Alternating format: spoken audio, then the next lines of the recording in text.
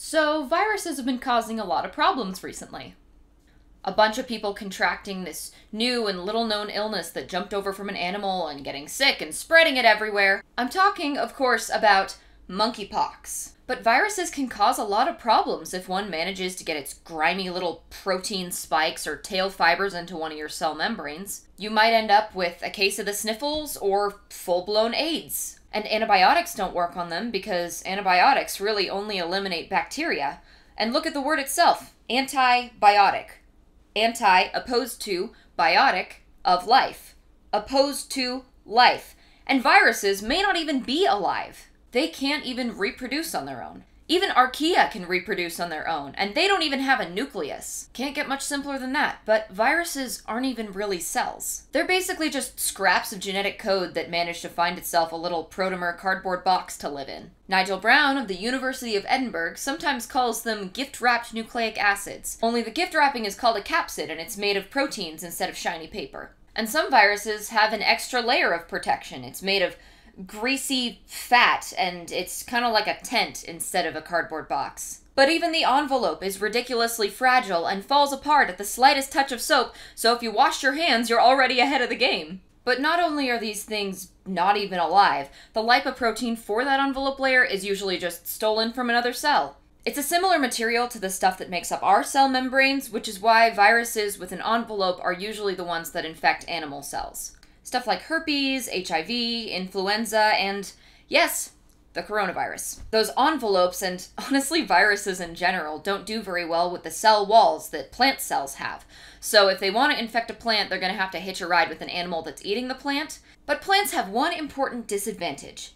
They can't wash their hands because they don't have any. Alright, I hear you.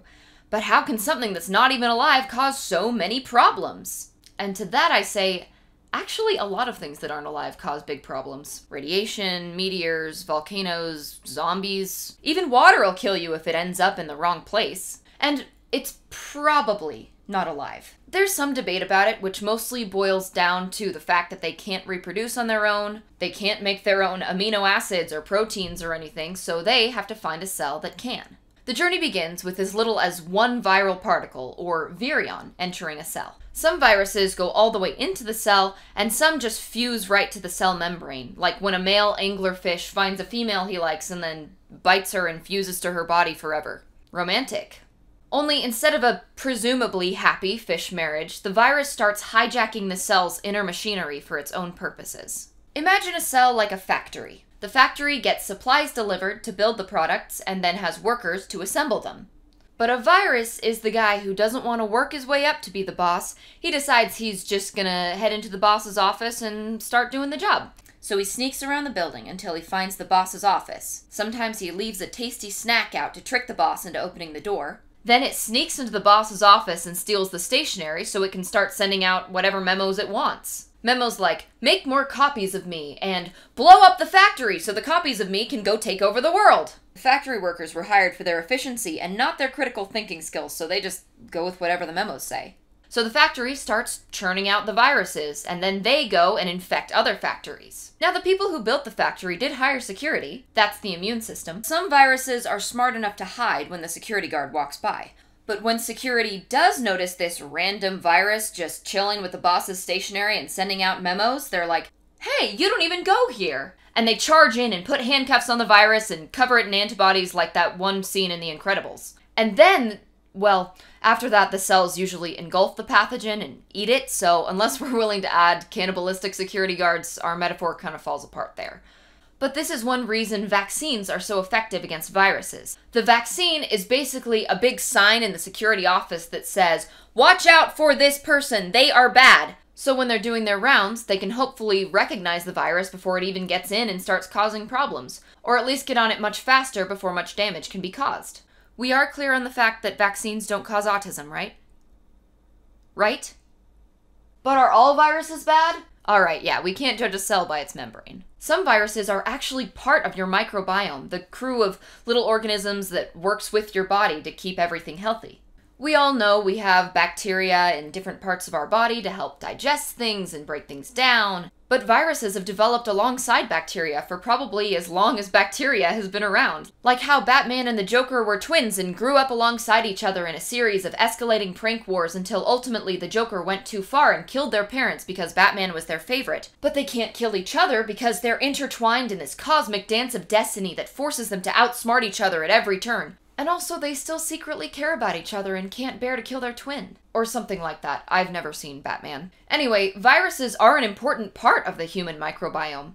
Most of the ones on your body are called bacteriophages, or just phages if you're one of the cool microbiologists, which work both with and against the bacteria in your body, especially in your intestines. In fact, the assortment of viruses in your microbiome are actually highly specific to you. It's like that shampoo you can buy that's supposed to be specifically formulated for your hair, but instead it's billions of tiny organisms inside your intestines. You have your own personal community of microorganisms in your blood, your gut, on your skin, in your mouth, pretty much everywhere. Some of them get along, some of them don't, but they're all a part of you. Aww. In addition to naturally helping our bodily processes, some viruses can actually get rid of the bad germs that make us sick. As early as the 20th century, viruses were being used to fight off bad bacteria. But when antibiotics came around, a lot of people were like, don't need this anymore. Now we have bacteria that's resistant to antibiotics, like MDR-TB and MRSA. So now we're trying that virus thing again, and it can actually be really helpful. Because not only do viruses get rid of bacteria differently than antibiotics do, they can be engineered to target specific bacteria without getting rid of the good bacteria in our bodies. Some viruses can even be modified to target cancer cells without making the person sick. So not all viruses deserve the hate. Whether helpful or hurtful, viruses have had a huge impact on human history, and the history of living things in general. So help your body train its security guards by staying up to date on your vaccinations, and next time you get a cold, try not to think about how your cells are probably being invaded by a bunch of abiotic DNA hackers. Thank you so much for watching. This is a new thing I'm trying on my channel. I would love to do more of these about science and history or whatever you guys want to hear about, so let me know in the comments below if there's something you'd like to learn about. And of course, please subscribe, give the video a thumbs up if you liked it, and follow me on my social media. I also stream on Twitch. I hope you have a wonderful day or night, whatever time it is for you. Stay safe, and I'll see you soon.